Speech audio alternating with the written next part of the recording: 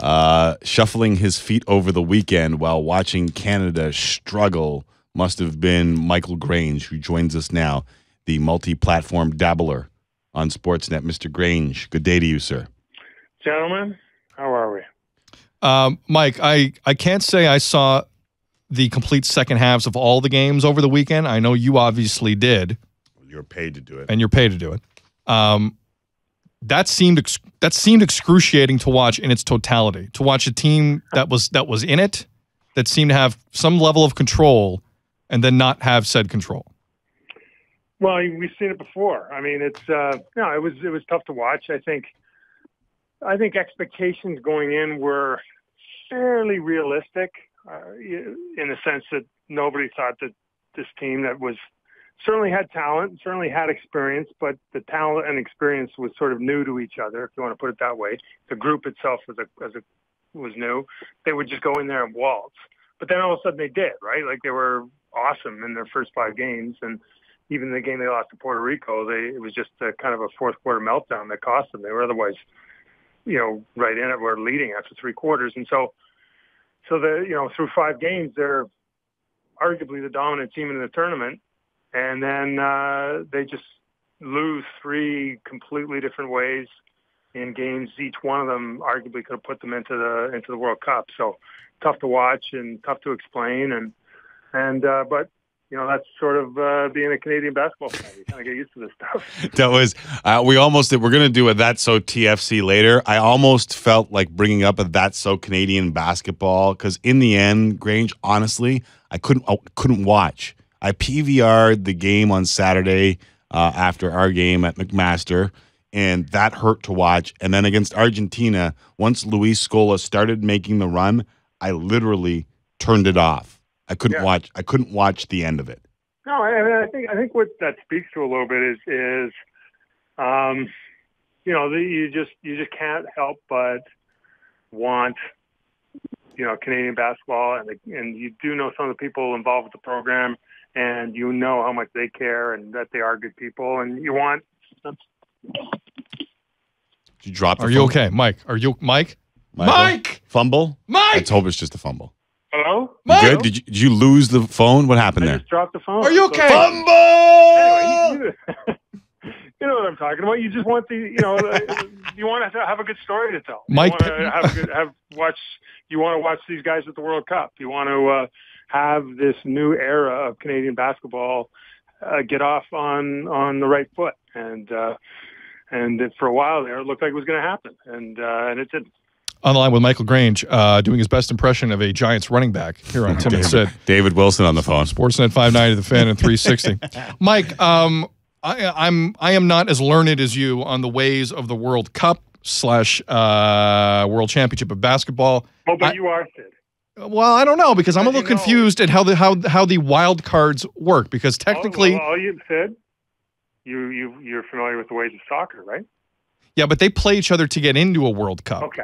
I'm hearing there's some lobbying that may have to go on here. There's not necessarily a playoff, right? It's like an obscure, abstract international body. The process lacks any definable criteria. It's not transparent, and it costs money. So it's like an IOC vote. Yes. So short answer is, people more familiar with it than me suggest that, that there's 4 wild cards. I think in 2010, 14 teams applied for them. And, chances are countries like China, Russia, go down the list would probably get a look sooner than Canada might. And the only, maybe if FIBA looks at some of the talent coming on stream and goes, wow, they'd be great to have in the World Cup. It'd be great to have Anthony Bennett or Andrew Wiggins or whoever in a World Cup for Canada. Maybe that works, but there's no guarantee of that. So I wouldn't hold my breath.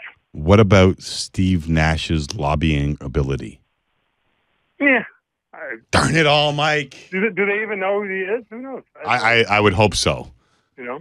What if Steve Nash walks in and does the Johnny Manziel? Right. And just looks at all the governing bodies. 4-finger to thumb, Michael, international sign of money. Steve Nash signs autographs for like an underhanded cash grab? People would probably understand that. By any means necessary, Mr. Grange, you know that. By any means necessary. So Mike, let's say, okay, so you don't think the odds are good. Although Timmy's point on Steve Nash is valid in that, this is a two-time league MVP who has some sway. But even as compared to a suitcase of gold bars from China, I mean, Well, who can compete with that? But as far as I'm concerned, Mike, I remember, you brought up the soccer comparison. In 1992, at the European Championships, Yugoslavia, who were in the middle of imploding as a nation, they were booted out of that tournament, and Denmark was allowed in. Right. Denmark then goes on one of the Cinderella runs in the history of world sport and wins the tournament. Beats West Germany, beats everybody. I still say till this day, that's the biggest piece of garbage I've ever seen in my life. That a team that did not qualify for a tournament got in by whatever circumstance and made a run. If you're Canada basketball, is this even how you want to get to a World Cup? Or can beggars not afford to be choosers in this point? Well, I would say the latter. I mean, if you can get in, you want to go in, get in. They'll know probably by December of this year. Well, they'll know. I think first they have to decide if they want to go the wild card route, because you got to lay down a big check. It was about £500,000 the last time, and it's not clear whether that money to be considered as refundable or not. So that's issue number one. And then after that, the real story here, sort of the real issue is, what can you do now that you're likely not going to be in the World Cup to make sure that this program maintains some momentum, that next summer is a productive summer, because it's not very long before you're trying to get to the Olympics. That's the summer of 2015. And guess what? You're going to have to, I think they finished 6th in this tournament, and you're going to have to beat about 4 of those tournaments for the teams that finish ahead of you to get to go to the Olympics, which is a much tougher event to qualify for. And I don't think any amount of optimism around Canada basketball, at some point you need some positive results to justify it all. And I think getting to the Olympics in 2016 would be a hell of a start. So I think that's got to be the focus, and you got to figure out a way next summer what needs to be done to make sure that they can hit the ground running in 2015. I guess the positive spin is that you look at that team and you see Corey Joseph 21, Tristan Thompson 22, and Andrew Nicholson 23. Yeah, I think Corey just turned 22. But yeah, that's positive. And I think you definitely saw elements of each of those guys that are going to make them really good international players. And, we're all familiar with the names coming that should contribute. But, so that is positive. I mean, Andrew Nicholson, I don't think anyone was really expecting he'd go and be as a near dominant offensive force at times.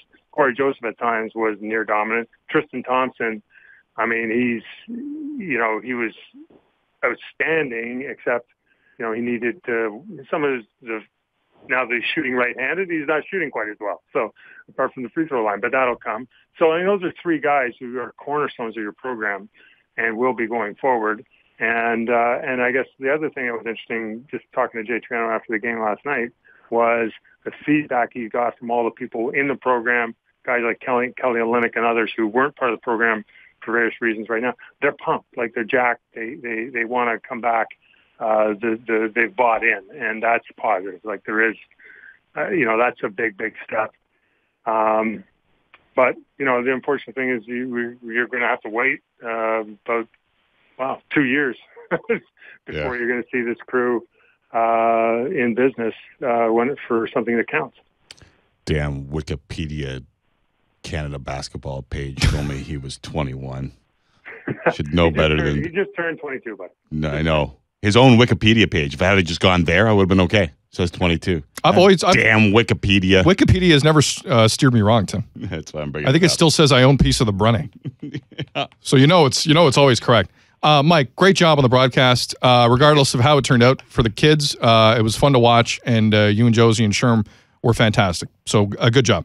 Nice of you guys to say. And who do we got for the CIS showdown next Saturday, Tim? We got Guelph and U of T. Western Mustang, Western and Mac. That was a pretty marquee matchup. Yeah, and it ended up being not so marquee. Yeah. It ended up like Guelph U of T. Hope you had the over. Thanks, Mikey. All right, guys.